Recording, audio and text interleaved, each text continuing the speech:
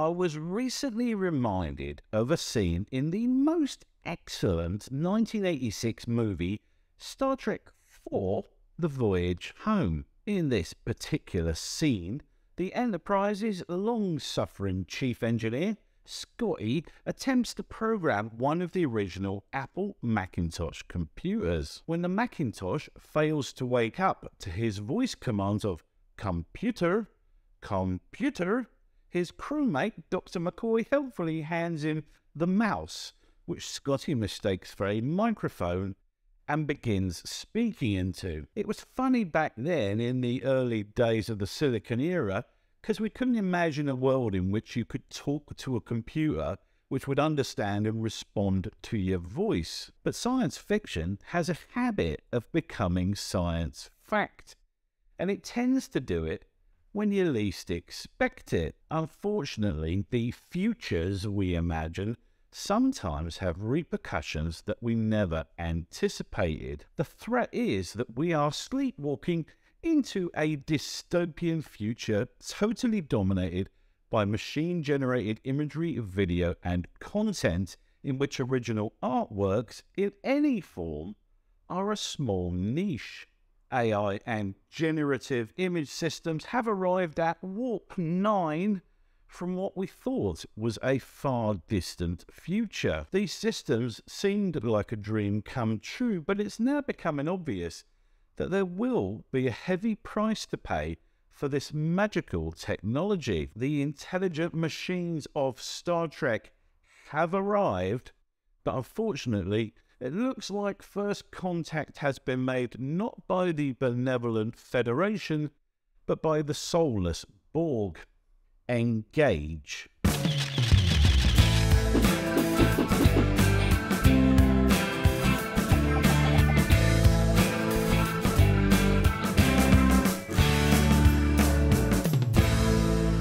A couple of weeks ago, I uploaded a video about the anticipated impact of generative art systems on the stock photography market, which really caught people's attention and provoked some thought-provoking responses, which I'm delighted to respond to in this video. And since those comments fell well outside the intended focus of my first video, I thought it'd be interesting to look at the wider world of photography rather than just the commercial stock photo market. The advancements are moving at breakneck speed, and seemingly every day YouTube recommends a fresh video highlighting some new mind-blowing AI advance. So let's get into this before it's all out of date again.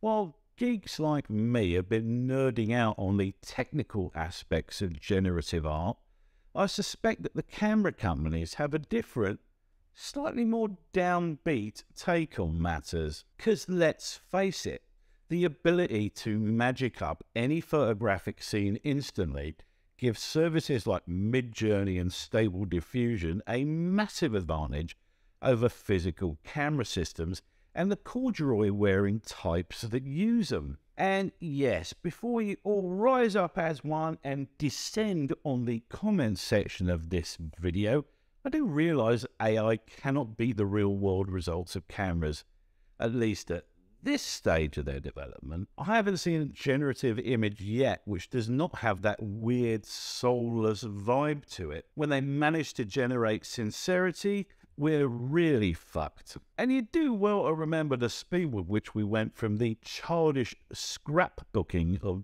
DALL-E a year ago to the photorealistic creations possible in Midjourney 5. Hobbyist photographers like myself will, of course, remain loyal customers of camera companies. But not everyone buys a camera because they like getting eaten alive by mosquitoes while standing amongst the mangrove bushes at sunset, hip deep in cold river water, desperate for a poo, but hanging in there because you don't want to miss out on the colour. Or maybe that's just me. Some people buy cameras for purely commercial purposes, and it's these declining sales that I think will start impacting the camera companies' bottom line. Possibly not editorial or news photography initially, but product photography of any kind, automotive, fashion, electronics, for instance, corporate photography, headshots, etc., and food photography are all now under serious threat from generative art. If you can get better results for a fraction of the cost with some tokenized reference-based generative art systems than you can with a $500 per day studio photographer, then a business's choice is quite simple. I don't think the day's come yet, but it's probably not far off. And don't go shooting the messenger here. I don't think this is a good outcome for the camera companies or the professionals that use their products, but I'm calling it like I see it. Stevie Wonder could see this coming. High-end camera sales and studio accessories will almost certainly see a downturn in sales, and anyone who earns a living in the aforementioned types of commercial photography needs to have a serious discussion with the brands that use their services. No matter how pally you are with the creative director, no one is indispensable in an organization driven by profit margins. One of the common themes expressed by you guys on my other video was that there was no way that generative art systems could threaten certain photographic niches. There will, the argument goes, always be a need for a proper historical record of an event, location, or person that a computer-generated image could never replace. And it's a strong argument too, but just as media organizations are already deploying AI bots to create content for their newspapers, magazines, and blogs, so AI will start gradually intruding on this niche too. Here's a couple of examples that explain why I think this is the case. Firstly, and this may come as a bolt from the blue star revelation, but not all media organizations are honest, upright, truth-seeking paragons of virtue. No, really, it's true. Some media organizations will broadcast barefaced lies or publish complete bullshit if it fits their narrative. I'm sure one such organization has popped instantly into your head. It rhymes with Cox and is coincidentally owned by them too. Do you really think these sorts of organizations will pause to question the morals of publishing entirely AI-generated images or video? If they're willing to throw their hat in the ring with terrorists, do you really think they'll care about a make-believe photograph? Secondly, let's say for a second that your particular media organization doesn't have the budget to purchase the rights to a photograph of a big news story. You can use existing images as reference shots to create a copyright-free generative photo of that story. They're not aiming to win a Pulitzer for their hard-hitting photographic reportage. They probably just want something vaguely visual to sit atop a blog post or online newspaper story. Once upon a time, they'd have used some tried and tested image they did own the rights to, but very soon it will be just as easy to make a new image with a well-worded prompt. This sort of low-hanging fruit will be easy pickings for AI. Here's one that popped up several times in the comments on the other video as something that generative art couldn't touch. Wedding photography. Sorry guys, this is definitely not immune either. Yes, I'm guessing there'll always be people who want that human connection, a kindred spirit in a notched lapel waistcoat who can understand the betrothed couple's vision and capture it all on the big day. But consider for a second just how ludicrously staged many wedding photographs are. Imagine also how picky couples can be when it comes to their wedding imagery. I put it to you that there is a decent percentage of couples who will gleefully embrace computer-generated wedding imagery. I envision an entire sub-industry will emerge from this, which enables the happy couples to dress themselves in any style they imagine, from spacesuits to high couture. They'll be able to flick through virtual clothes racks to find precisely the look they want, limited only by their imagination, but not by their good taste. And they will be able to place themselves and their guests in any setting they can imagine too. So rather than having to book out an expensive wedding venue, one that's subject to the vagaries of weather and which may be difficult for wedding guests to travel to, they can pick anywhere from a volcanic outcrop on Alpha Centauri to the public bar at the Three Horseshoes pub in Norton, Hertfordshire. The options will be limitless, and I want a percentage if anyone actually goes off and makes this, by the way. They'll even be able to order specially printed wedding albums containing their generative wedding photos. Imagine all those possible upsells. Yes, it all sounds cheesy as fuck to me too, but think around the people you know or who are in your life and tell me honestly that there isn't a decent percentage that would not absolutely lap up this kind of service. If they hop on ChatGPT-4, they can even generate a groom's speech, which is not, for the first time in recorded history, a cringe-inducing nightmare in which the bride is outed as a coke-sniffing nympho, and we find out that the groom poked one of the bridesmaids on his stag night. The world of fashion is going to be hit particularly hard by this, and it's already happening. I watched a news report on NBC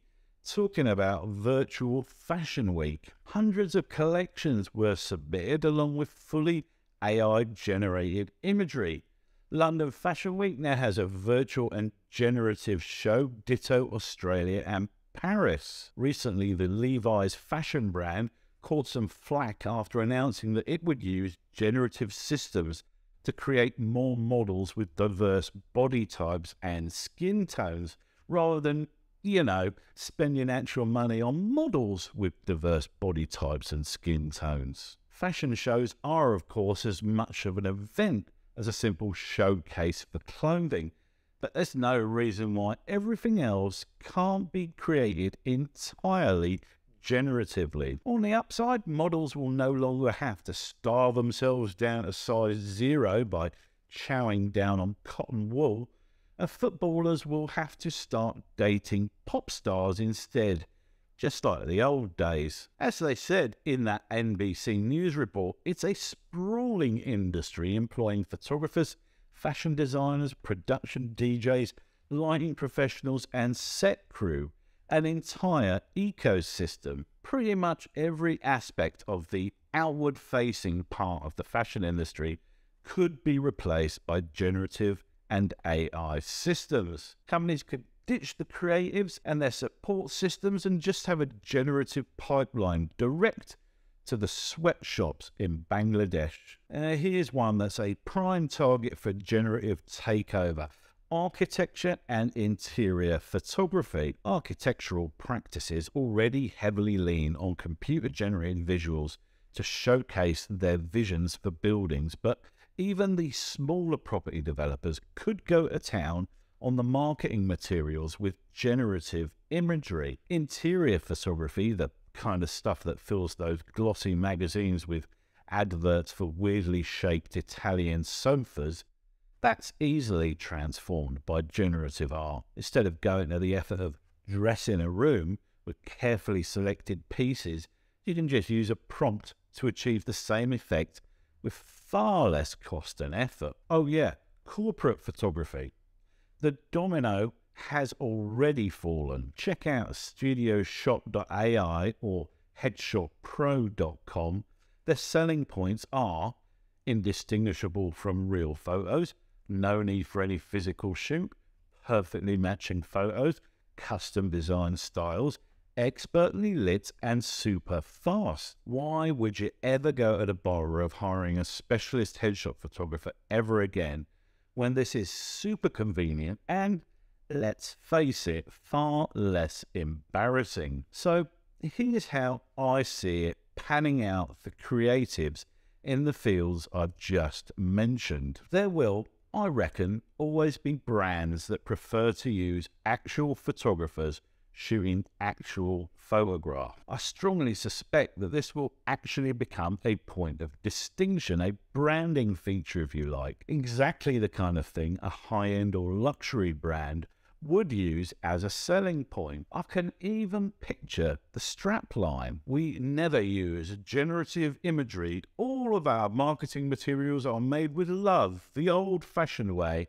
by real people. But most businesses, the vast majority of businesses, I suspect, they won't give a fuck about not employing a real photographer because he or she was always just another entry on the liability side of a balance sheet. We're called creatives, but really we're no different to the accountant.